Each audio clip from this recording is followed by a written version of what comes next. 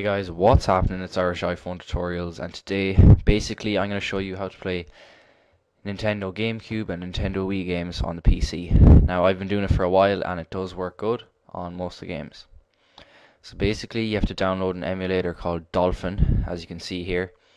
If you just go onto Firefox, you should see, if you type in Dolphin emulator, I'll just show you here, the website comes up straight away and you just go into the download section and download whichever one you want.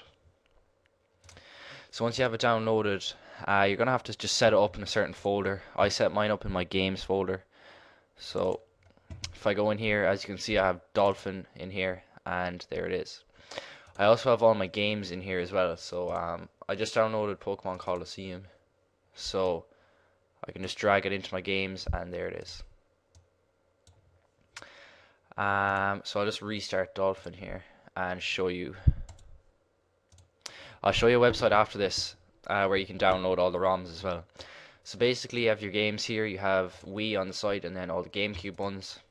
There are some settings you can mess around with, but what I would say is just leave them as default, and then if you run into problems like really low frames per second and stuff, then you can start moving them around the place and configuring them.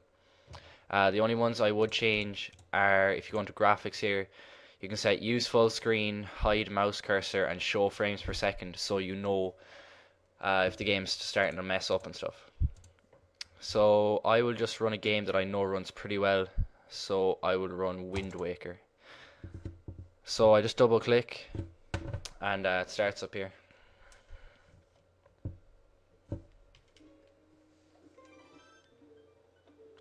As you can see, it runs perfect. For some reason the sound is a bit fast because I have the frames per second set to none, or the limit for the frames. So this game is pretty much just running as fast as it wants. As you can see here, it does run really smooth, everything works perfectly. And then once you're done playing, you can just press escape.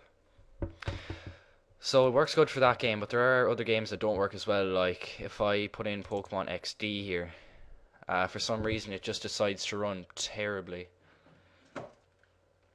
By the way guys, I'm using a wired Xbox controller for this, so everything's set up well.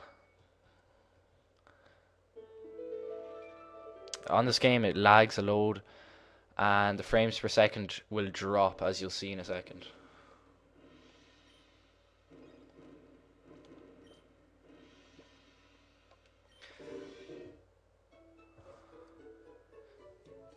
So when I go outside, the frames per second drops to about 25, 20, which for me is really slow, and the game just sort of lags, which I don't like.